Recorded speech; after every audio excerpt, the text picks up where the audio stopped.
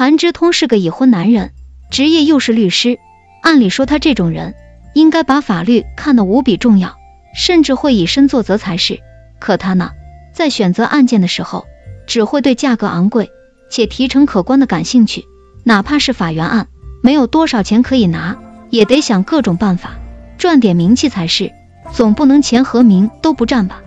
在职场中，韩之通不仅是个不靠谱的师傅，还是个肆意骚扰女下属的龌龊存在。邱华是他的助理，两人已经合作将近2年的时间了。其实邱华的能力是非常强的，只要韩之通好好培养，将来肯定会为一名优秀的律师。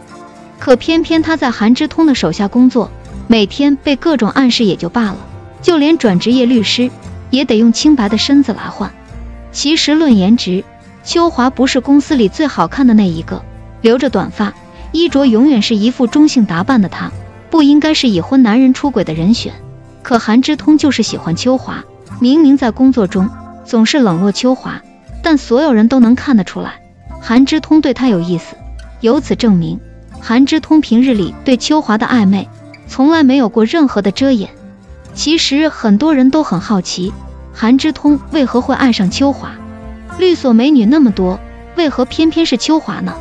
还记得韩之通利用转职业律师的事情来威胁邱华开房吗？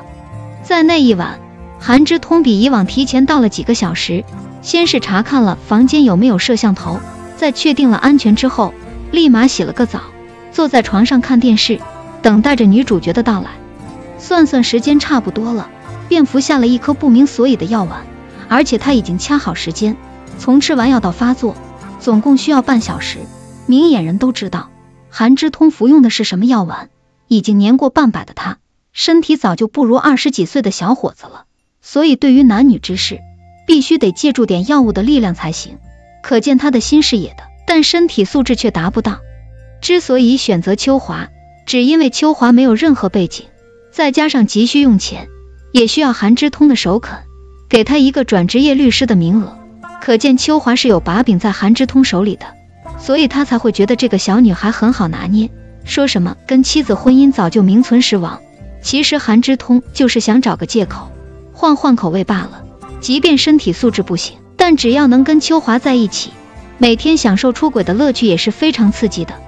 有些人就是不喜欢安于现状，韩之通就是最典型的例子。那颗药丸早已经扯破了他最后的遮羞布，邱华对于韩之通来说不过是个好拿捏的情人罢了，就像是自己的劳动成果似的。只要每天看着邱华对自己卑微讨好的脸，韩之通就会觉得自己很了不起，那种精神上和身体上的满足才是韩之通一直想要追求的快乐吧。只不过韩之通怎么也没想到，邱华早已经准备好了他潜规则的证据，只要将其公布于众，到时候谁拿捏谁还不一定呢。